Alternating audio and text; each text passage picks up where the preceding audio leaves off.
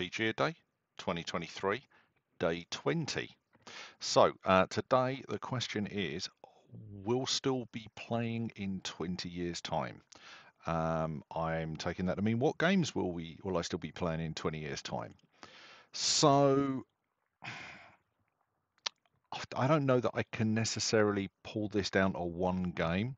I had a good look at my shelves and I thought, yeah, I think actually there's a good chance that a lot of the games that I'm playing now that I'm still likely to be playing, I mean, when I'm in my 70s, um, are actually probably older games, which surprised me. I thought it would be the newer games, but looking at it, I think and there's a few older games that I think I'm very likely to still be playing in 20 years' time. Um, so thinking about which those are likely to be, well, like the first thing, and like currently I'm playing quite a lot of it, and therefore I might just be biased towards that. But Old School Essentials, which is a modern game in some respects, but it's almost entirely, at least if you use the basic version rather than the advanced version, it's almost entirely um, basic and expert D&D 1981. Um, and I wasn't expecting to be into it. I got it kind of out of curiosity, and I have been blown away by how good it is. I've talked about it before.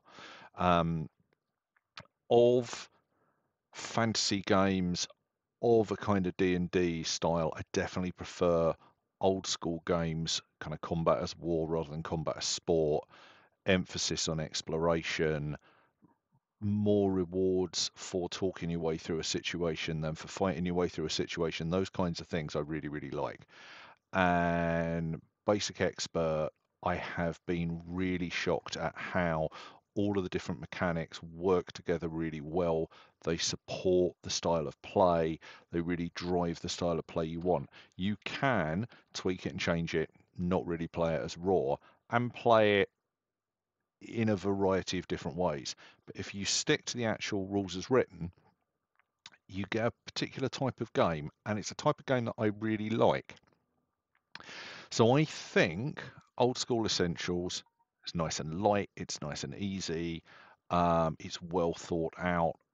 I can see that being something that just continues to come to the table fairly regularly.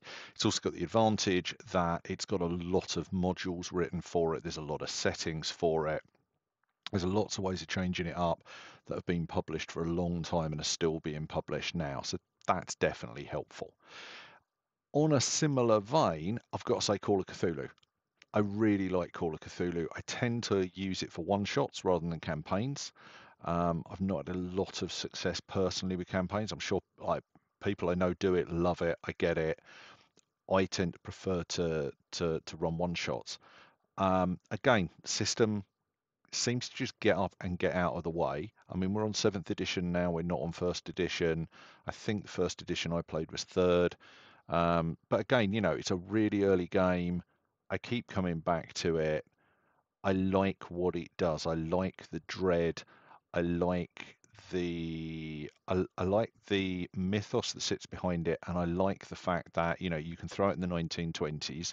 My personal favorite is to play it modern day. In 20 years' time, it's a game that I can be playing in modern day in 20 years' time, not playing the 2020s. I think that will stay there. A lot of guys that I talk to about systems who really get into the nitty gritty of systems. There's a podcast I've been listening to called Roleplay Rescue. He's really into his basic role playing, which is the core of Call of Cthulhu and RuneQuest and all those other games. Runeslinger, likewise, big BRP fan.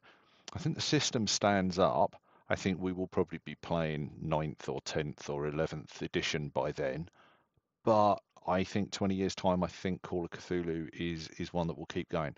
The one which isn't quite so modern, which I really hope I'm still playing in 20 years time, and I'm hoping I'm playing more in 20 years time than I am now, is Hollow Earth Expedition. Um, I love Ubiquity. I would so love someone like Triple Ace Games to get the opportunity to pick up Hollow Earth, do a second edition, just take the few rough edges that there are on the system, and there aren't many, just tweak it, sand it, and get it out there. That would be fabulous. I think if we do get a second edition of Ubiquity, I really hope it's still around in a long time because I think it's a great system.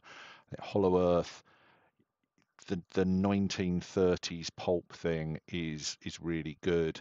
Um, there's a Leagues of Adventure scenario they announced yesterday, I think it is, about being fired out of a giant gun to the moon to find out what happened to the last group that went. That sounds awesome as well. But Hollow Earth Expedition, I love that 1930s vibe. I think I'm still likely to. I think that's still going to appeal to people in 20 years' time. So yeah, I've cheated. I've picked three. I think those are the ones so far of what I've got on my shelf. Those are the ones I keep coming back to, and other games that I really like, I'm really enjoying. I'm not sure I'm still going to be playing in 20 years' time. So anyway, I think it's quite a long one today. So I shall disappear. Have a good day, and I'll be back tomorrow.